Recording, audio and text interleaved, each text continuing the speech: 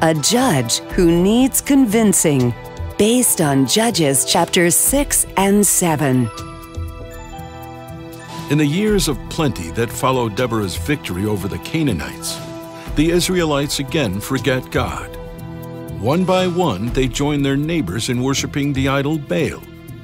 At last, only a few people in all of Israel remember that God had rescued them from their enemies.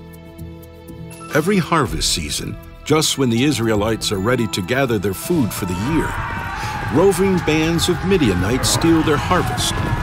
For years, the desert tribesmen terrorize the Israelite villages and raid their fields. Run for your lives! If they find where I hid my grain, we'll starve! But when the raid is over, it's gone. Our grain is gone. For 7 long years, the Israelites suffer at the hands of the desert tribesmen. They hide out in caves and thresh their grain in secret places, but the raiders always return. Then, even more frightening news comes. The Midianites are coming again, and they're bringing great armies from the east. Like grasshoppers, the enemy swarms over the Israelite fields, stealing grain, cattle, and sheep.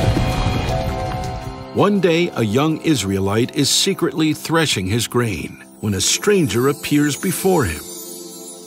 Who are you? What do you want? You are a mighty warrior, Gideon. God has chosen you to save his people. Me? My family is the weakest of the whole tribe, and I'm the weakest one in my family. If you're really an angel of the Lord, then give me a sign.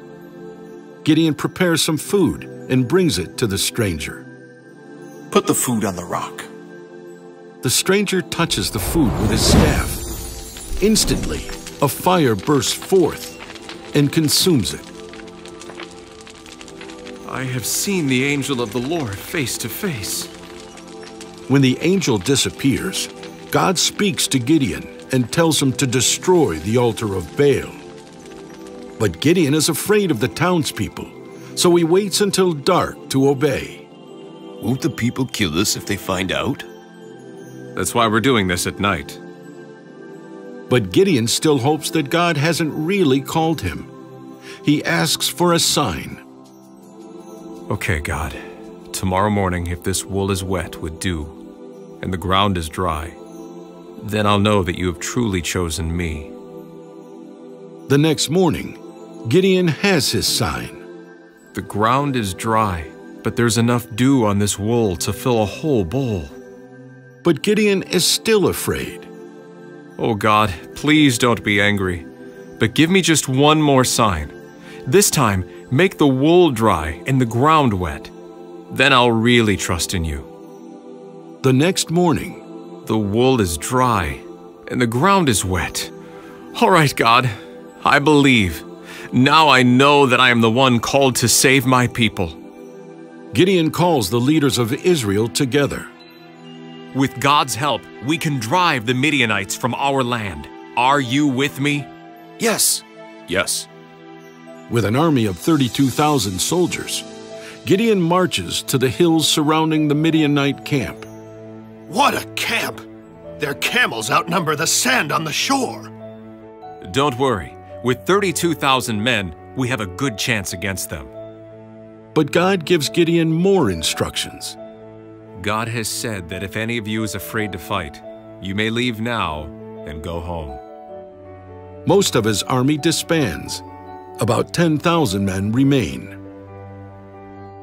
But God wants it to be clear that victory comes from God, not the strength of Gideon's army. He makes Gideon weed out his army once again. When the men stop to drink from a brook, anyone who kneels down to drink is sent home. How can I win a battle with so few soldiers? Only 300 men are left out of Gideon's original army of 32,000. Now the Israelites know beyond all doubt that only with God's help can they defeat the enemy. Hide your torches in these pitchers. Spread out on 3 sides of the camp. Wait until nightfall. Then listen for my signal on the trumpet. We're ready. At Gideon's signal, the men blow their trumpets, smash their pitchers, wave their torches, and give the battle cry. A sword for the Lord and for Gideon!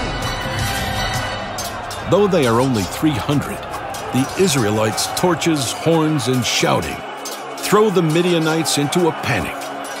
They lash out with their swords, striking each other down. Within minutes, they've killed more of their own men than Gideon ever could with his original army. The Lord has demonstrated his might once again.